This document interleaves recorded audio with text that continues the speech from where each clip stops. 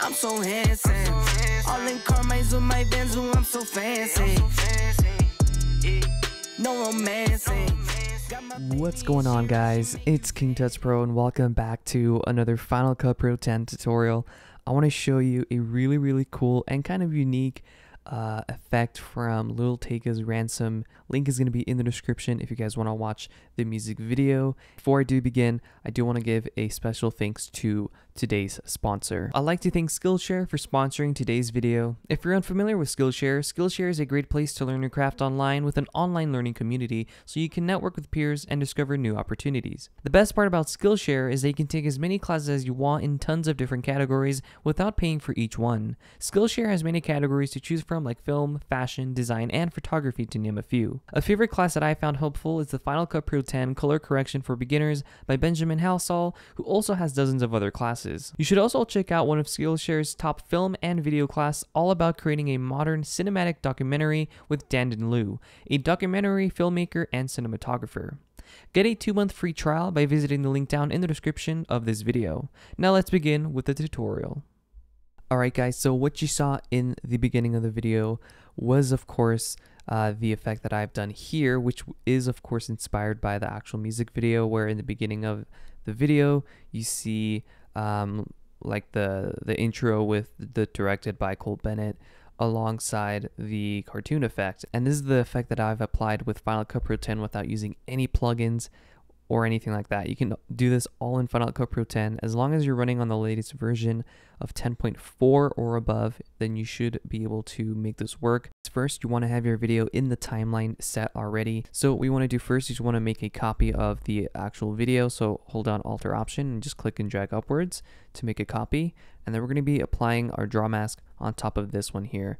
But before we do that, we're going to go into the effects over here. We're going to go down to it's going to be called Cosmic Looks. So inside of this, you're going to have, I think, 6 different types of cartoon effects. Just click and drag this directly on top of the top video here. Then what you want to do is you want to go into the parameters here and just adjust this to your liking. Of course, you're going to do style. I'm going to do black and white. And then the fill color, I'm going to make this one blue. So I'm going to make this one like, I don't know, maybe something like this. I'm going to decrease the luminance on this one. So once you have your colors selected to how you want it to look like, you can then change the smoothness of this. I just move it all the way to the left, but you can increase this to make it more of a cartoon effect. And then you can go to the ink edges. This will adjust the ink edges. The more you drag it outwards, the more it will give you a different look. So I'm going to drag this outwards just a tad to around like 17, 18. And then you can change the ink smoothness a little bit. And then you have the mix, so you can go from normal to the cartoon effect. So once you are here, we're going to move the time head to the beginning of that clip. We're going to go into the effects. We're going to go into the masks. And then we're going to go to draw mask, and we're going to click and drag that directly on top of that clip there. Once you've done this, you're going to click and drag the draw mask above the Cosmic Vintage effect. So now all we have to do is just make a selection. So I'm going to make a quick selection around him. And then to finish it off, you're going to have like a little circle next to the pen tool.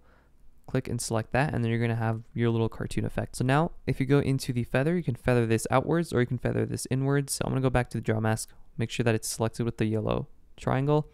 And then what you want to do is you want to go into the control points, click this little diamond icon to add your keyframe, and then you're going to go into the transforms and you can add a position there too, just in case you want to move the actual point itself. So once you are here, all you got to do is just skip a couple of frames. I'm going to go around every 10 frames and just adjust these, to its shape. So since this is moving a little bit, you're going to have to keyframe this. If your video is still, you don't have to add a keyframe. You can totally skip this part, but I'm pretty sure your music video is going to be moving. So, and that's kind of what makes it look kind of nice. So I'm going to move this. That looks good. I'm going to go to the next 10 frames and adjust these.